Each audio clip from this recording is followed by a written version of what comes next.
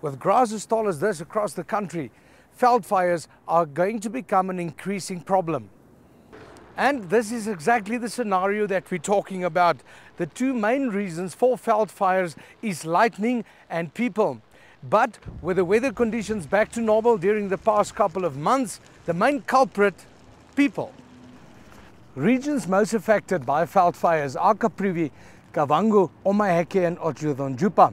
The fires causes extensive damage to wildlife populations, forest resources and the environment.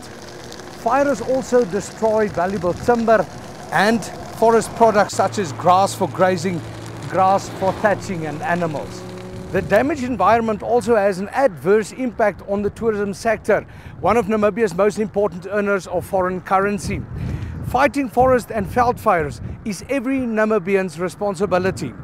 I'm Johan reporting for News on One.